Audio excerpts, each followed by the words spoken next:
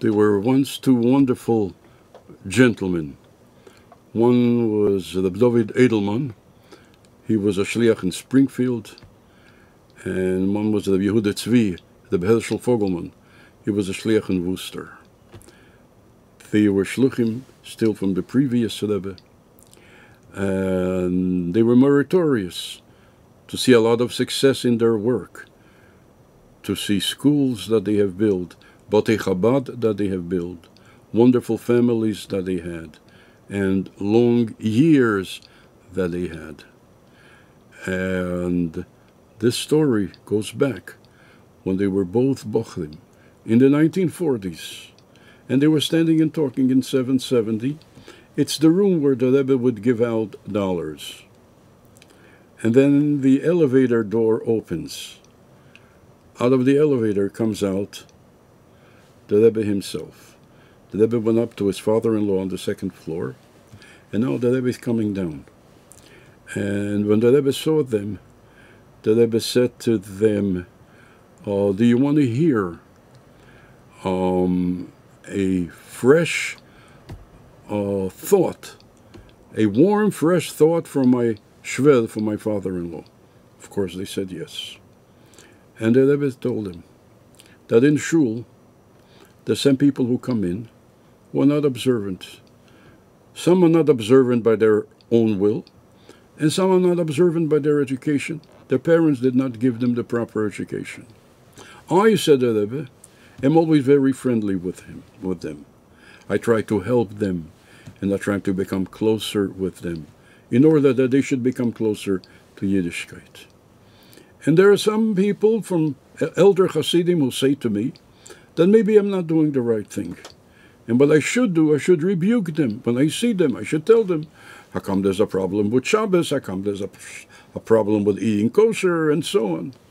And this is what some elder Hasidim tell me.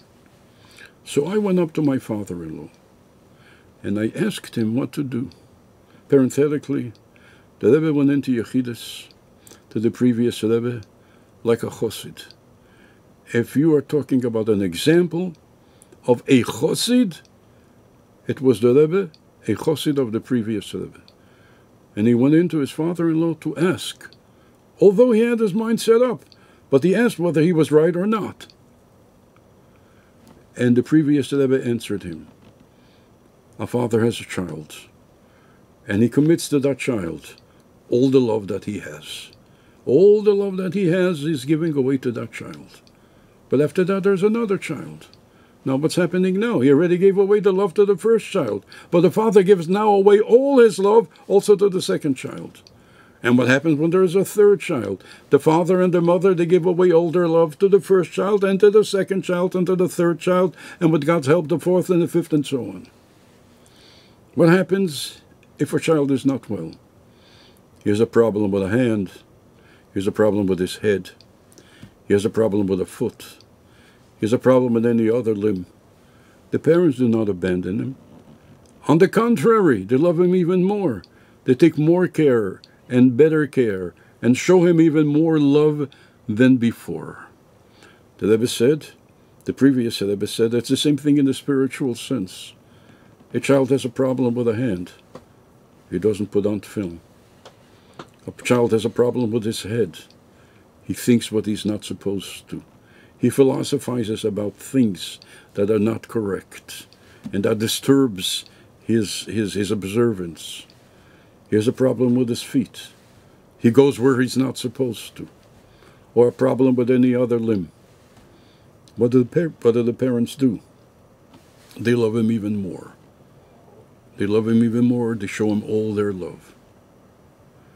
And the Rebbe asked the previous Rebbe, and what should I do? Should I do what I did before? And the previous Rebbe said, you should do exactly what you did until now. As mentioned, the Rebbe told a story to two wonderful Hasidim, to the David Edelman and to the Herschel Fogelman.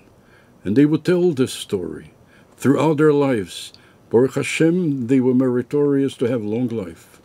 But they would tell this story periodically throughout their lives.